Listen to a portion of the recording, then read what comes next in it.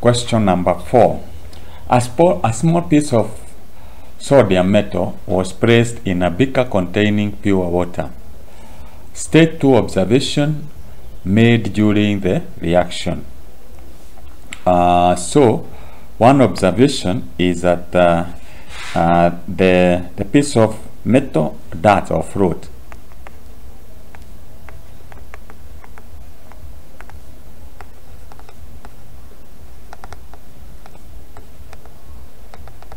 that or float. Another reaction is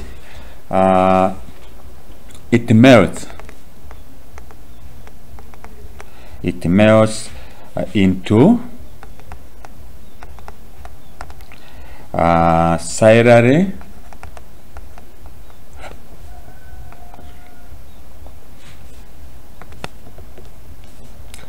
let's correct that. Slurry, which is shiny and gray,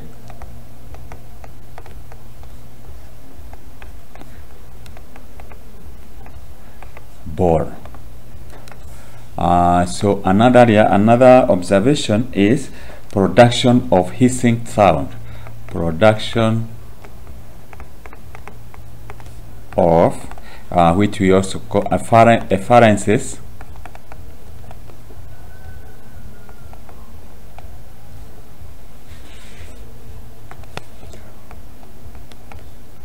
Effervescence, or we can say hissing sound.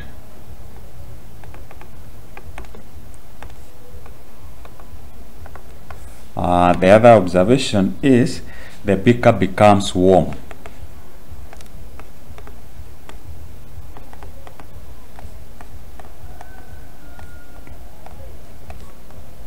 So if you state any of the two, you should be able to get 1 mark, a half each.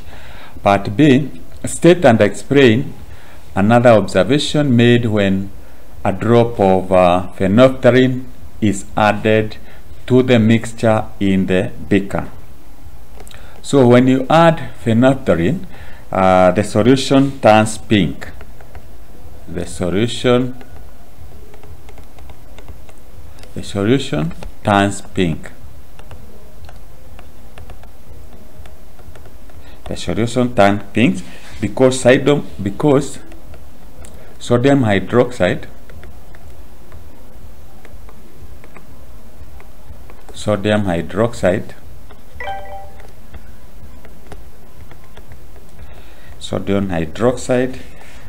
is formed, or we can say alkaline. Solution is formed.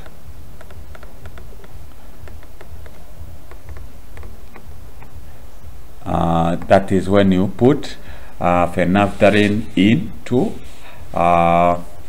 the mixture. So part C, explain why it is not advisable to carry out this experiment using potassium metal. It is not advisable because sodium reacts explosively with water. So you say not sodium but potassium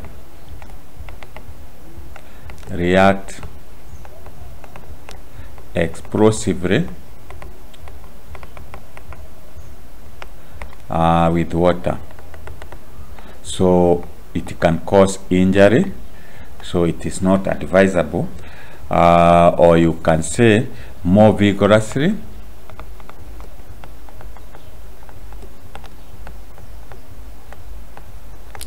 or you can say more violent.